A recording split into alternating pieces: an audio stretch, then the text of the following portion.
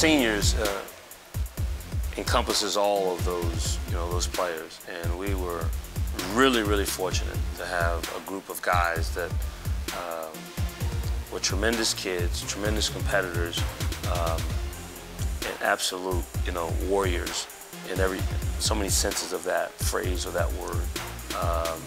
You know about Steve, as you said, and Wesley, and Jonah, and Kenyatta, but Charlie, Matt being a dual sport athlete here. And you talk about Alex, guys who were tremendous leaders in our locker room, examples, for the other guys to look up to in a lot of different ways. Every day that they're, giving great effort and competing and not taking a back seat, and are true believers in everything that we're trying to instill and emphasize in our program. We've always talked about not evaluating us based on the score or the scoreboard. And I told them that this was another one of those moments where it was important not to do that. And I thought that they were tremendous, in our last game, and tremendous throughout this whole season. And I told them how meaningful this year has been, how proud we are as a coaching staff and as a staff in general of what they were able to do this season, and then the effort and how they played in the final game. And I know it still hurts me and hurts them, but we're not going to evaluate things based on what a number says. We're going to evaluate how we feel, about us. And I told them we should hopefully have a lot of positive things to feel good about us. This was a group, we didn't score as well as we've done in the past, but we really had to dig down and guard and defend. And I thought this team really relied on each other as much as any team we've had because of that, because of our shortcomings offensively. So you have to kind of make up for it in other ways and rely on each other in different ways, and then your defense has to really become your calling card. And we've always preached that and have felt that's been what our program has been built on.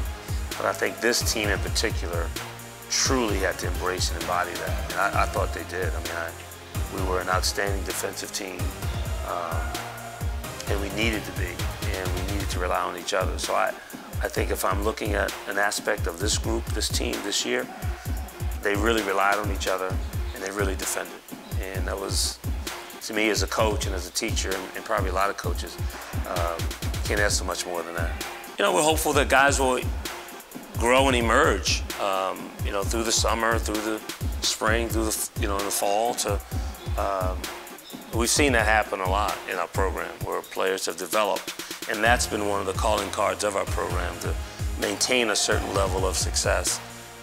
Players within the program have improved, and but those two guys in particular. You're talking about Wesley being our best player for 3 years. Steve been an incredibly valuable player and became the defensive player of the year in our conference. Big holes to fill, but we've had to fill some big holes in the past, and this is the next round of doing that.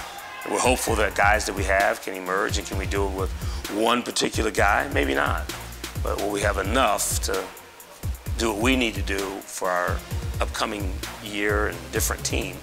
And how do we put it together? That's the fun part for us as coaches and as a staff. Can we figure out ways to shape and mold the group that we have? We had to do that with this team. We were challenged offensively, so we had to rely on different things, different ways to figure out ways to win. And I was very proud of our kids for doing that.